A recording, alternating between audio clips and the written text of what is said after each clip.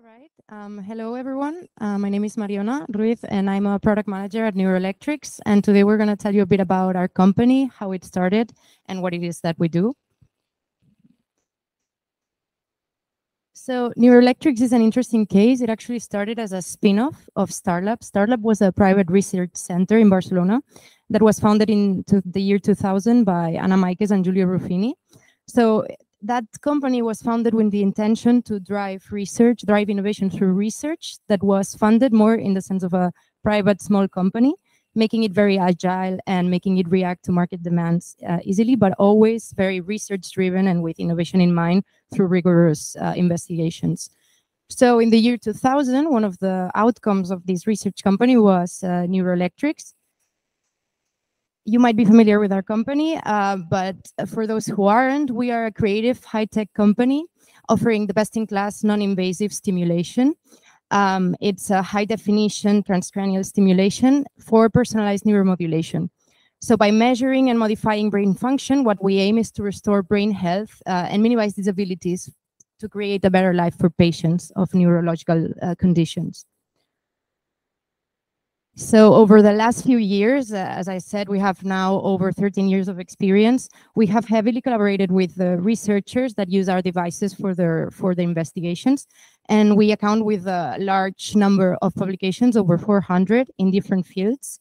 And that is also a proven track of the efficacy of our devices and of their versatility, taking into account the different places where they have been used. Plus, we also have 2 offices, actually. So the headquarters are here in Barcelona. But in the year 2014, we opened another office in Boston, which is another cradle of biomedical innovations, as you know. And over the years, what has been nice is that we already have a global outreach or network of people using our devices in different countries, 74. And that means that we have a lot of input of the use of our devices. So I'm talking about these devices, right? What are they? So I brought one of them with me here. This is one of our products. In particular, this one is Enovio, the one you see on the screen. And it's a wireless EEG device. It provides high quality EEG recording with no cables, as you see, except the ones going to the electrodes, right? And we offer it in 820 and 32 channels. So you have different types of density for your EEG experiments. This is one of the legs of our company, right? Which is these EEG devices that are actually medical. So they are CE marked and FDA cleared in the US. But another thing that our company does are the StarStim devices, which might look the same on the surface, right? But these ones are the ones that provide transcranial stimulation. These devices are currently underway to obtain their medical certification, which means that with these ones, similar to our colleagues that have presented before, we're under clinical trials to obtain certification for particular uses to treat specific diseases. So even though we have these 2 legs, the company has a very clear mission, which is to revolutionize the understanding and treatment of the brain through new personalized neuromodulation therapies, anywhere at any time, right? Enabled by the wireless kind of characteristic that these devices have. Our vision is to accelerate the evolution of brain science. We have this very, very strong research background in our company, but also push technology forward and have this business-driven vision to deliver the solutions actually to the market, right? And have an impact by ending the suffering of patients with these pathologies. So, of course, our goal is to revolutionize brain therapy using these technologies that were conceived by research mainly. And in particular, for the clinical trials that I mentioned, we are tackling these indications. Epilepsy, for example, is the main one that we're working on. We have also worked in depression and Alzheimer's disease, all the while we're trying to achieve this certification for these particular intended uses and collaborating with research centers, hospitals, etc. So, of course, managing some products that are in the market, but also trying to achieve certification for others is a great effort, and the only way to achieve it is through a multidisciplinary team. Our company is made up by very different departments, and all of them have to try to manage, right? Having products in the market already, but also trying to achieve this medical degree stimulation for a future of the treatment as we see it, right? So I'm going to give you a bit of a view also from our department in particular, which is the product department, because I think it's a great example of this collaboration between teams. So first of all, we think it's key to collect product feedback and to have a good relationship with people that are using your device.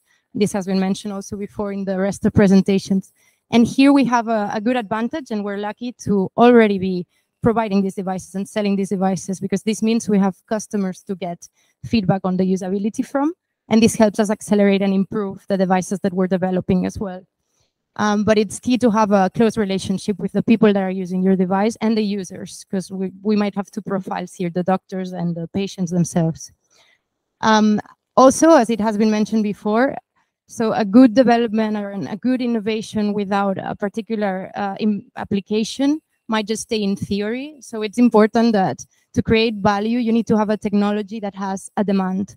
There's someone that actually has this need, and that you are working together with them to cover for it. And finally, it's a must, and it might be obvious, right? But we need a strong regulatory and quality department. We're talking about medical devices as well. So it's important to work in collaboration with these departments that are at the same time working with the organizations at a country and national level, and also at an international level. And yeah, you might see here, there's a small hint at what we do in the department. Product management, which is a very kind of business type of, let's say, department that might not be so popular in the academic environment, is actually key, because what it does is collaborate between the technology, the knowledge we get from customers, but also the business orientation. So I think it's a great example of a bit what the hub could even be or have as a value to drive it. And of course, we were asked what we would expect and not expect from the HybridNeuro Hub. And here's our opinions. I think they coincide with something that was mentioned before as well. But essentially, we think that it has to be a platform that fosters productive synergies and that actually enables testing the technologies, in particular in clinical settings, in an affordable and efficient way. It's something very challenging, so it would be a great opportunity to allow these technologies to actually be tested in the place that they will be implemented. Also provide opportunities to pitch to investors. So there has to be a component of economical incentive here. And also to share resources on how to raise capital, how to validate the technology. So it's always important to have people that can orient you on these matters. And what it shouldn't do, or what it shouldn't be, is just stay at the level of being a networking only space or a list of contacts, right? So it has to be a proactive environment. It would be a mistake to not have access to funding, because this is how all these innovations can actually reach the customers and reach the patients in this case. Very early stage projects might not benefit from actually being able to be tested and taken forward.